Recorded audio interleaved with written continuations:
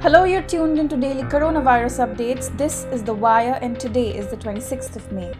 The death toll due to COVID-19 rose to 4,167 in the country, while the number of cases climbed to 1,45,000.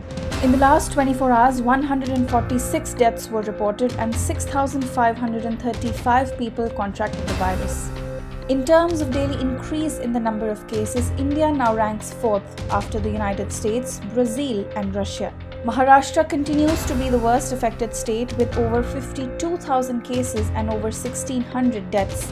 Mumbai alone has over 31,000 cases, higher than any other state in the country. Over 16 lakh people in the United States have contracted the virus so far and over 98,000 have died.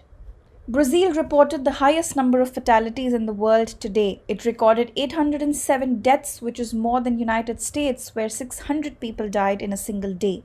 Assam recorded its highest single-day spike. 156 people contracted the virus today, taking the total number of cases in the state to close to 500. With these new cases, the total number of COVID-19 infections has gone up to 548 in the state. According to a report published in the Indian Express, almost all of the new cases in Assam are people returning from other places or their direct contacts. A few other states in the region have also reported positive cases among their returning natives. Nagaland reported first 3 cases yesterday among people returning from Chennai. Manipur, which had just 2 cases earlier, has found over 30 people infected with the virus. Nearly all of them are returning migrants. Opposition leader Rahul Gandhi, while addressing the nation via video conference today, said that the purpose of the lockdown imposed to contain the spread of coronavirus has failed. He said that India is the only country where coronavirus is exponentially rising and we are removing the lockdown. He added that the opposition party, Indian National Congress, wants to understand from the ruling BJP what is the strategy to contain the virus going ahead. In a letter to all states and union territories today, the Director-General of ICMR, Dr. Balram Bhargava, wrote that the earlier suggested upper ceiling of 4,500 rupees per test may not be applicable now, and that all state governments and union territory administrations are advised to negotiate with private labs and fix up mutually agreeable prices for samples being sent by the government and also for private individuals desiring of testing by these labs. It is unclear what the pricing will be, but state governments and UT administrations may come up with new pricing soon. The current price cap of testing samples for the novel coronavirus disease in private laboratories is Rs 4,500, which was fixed in March. Nurses at Kalra Hospital in Delhi's Safdarjung, where 46-year-old nurse Ambika PK had recently died due to COVID-19, have alleged that they were asked to reuse personal protective equipment, including gloves and masks, for the past 2 months.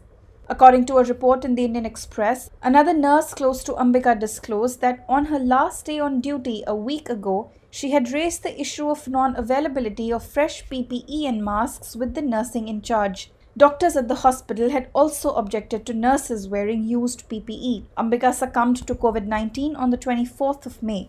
Meanwhile, nurses at the Kalra Hospital have decided not to go to work until adequate safety arrangements are instituted.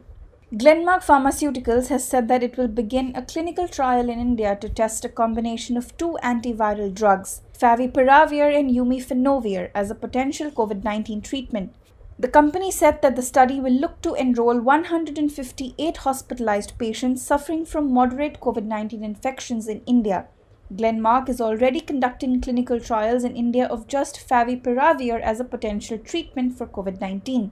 The World Health Organization has suspended testing the malaria drug hydroxychloroquine in COVID-19 patients due to safety concerns. The WHO had previously recommended against using hydroxychloroquine to treat and prevent coronavirus infections, except as part of clinical trials. Dr. Mike Ryan, head of the WHO Emergencies Program, said that the decision to suspend trials of hydroxychloroquine had been taken out of an abundance of caution. Hydroxychloroquine has been touted by world leaders like Donald Trump as a possible treatment for disease caused by novel coronavirus. The US president also said that he was taking the drug himself to help prevent the infection. That's all for today. Thank you for tuning in. You were listening to daily coronavirus updates from the 26th of May on The Wire. We will see you tomorrow. Until then, stay safe.